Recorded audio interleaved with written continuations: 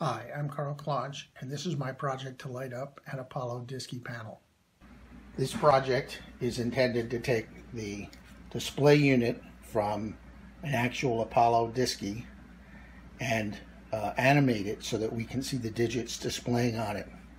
I have in my hand a late model version. In fact, it's a spare that would have been put into spacecraft. It's got a 160 pin set of connectors here. The segments are activated by 275 volt 800 hertz AC, and to generate that there is a power supply module which I have wired up here, and then that high voltage AC goes through relay modules. The relay modules are switching the high voltage to the individual segments that form all of the digits. There's 21 numeric digits with 7 segments, plus 3 signs and some other features on the display. Now, the power supply I have and the relays are from the earlier design called Block 1 of Apollo. But they had significantly redesigned the Apollo equipment, and before any people flew in it, they were on to Block 2. So the modules here, the displays, are from Block 2, but unfortunately the relays and the power supply are Block 1. Fortunately, they're compatible enough, same voltages and all. This older version is got the same elements on it as the later Block 2. It's still Block 2, but it's the very first specification or version of it. It has a slightly different wavelength of the light, and so it's a more bluer green. So I'll turn it on now and you can see the coloring of this. See, it's a more blue-green than we're accustomed to see on Apollo spacecraft. Now, the way I'm activating it is by driving voltages into the power supply module.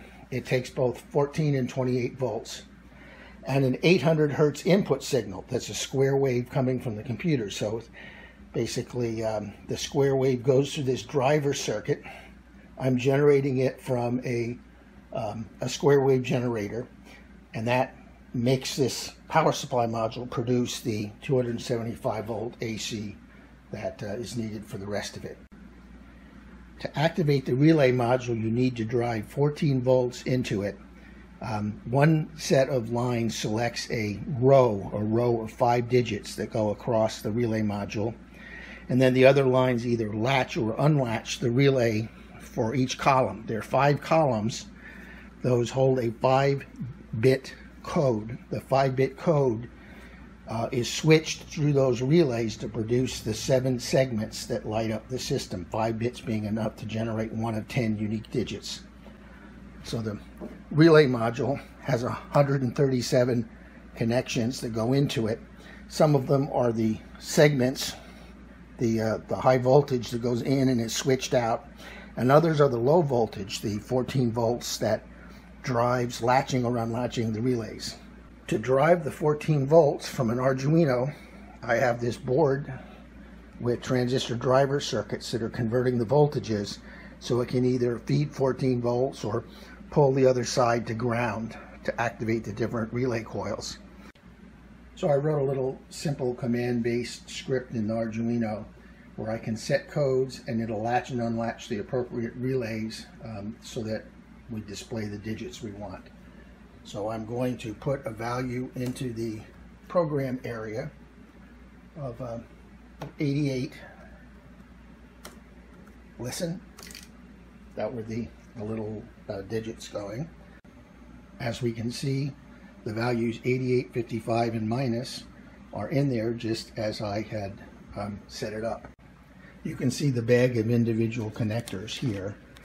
They're a small piece of nylon. They have a long gold tail that you can do wire wrap on. And the other end are a pair of pins that grip. This is the female side of the connector, and it grips around a little prong that exists, which is the male side. Okay, now we can see I've swapped in the newer version, the version that would have been just like the ones flying on the spacecraft. We have a nice brighter display, and even more importantly, we have the correct Apollo coloring for it. The more shifted green toward yellowish green rather than the blue-green of the original one.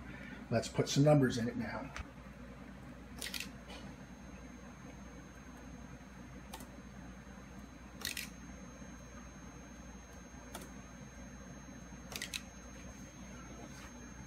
Beautiful looking. Turn off the sign. That's what we hope to see from an Apollo DSKY display. I have since wired up 2 relay modules, and I can now animate the first row of 5 digits after the plus sign, as well as the ones I had previously shown.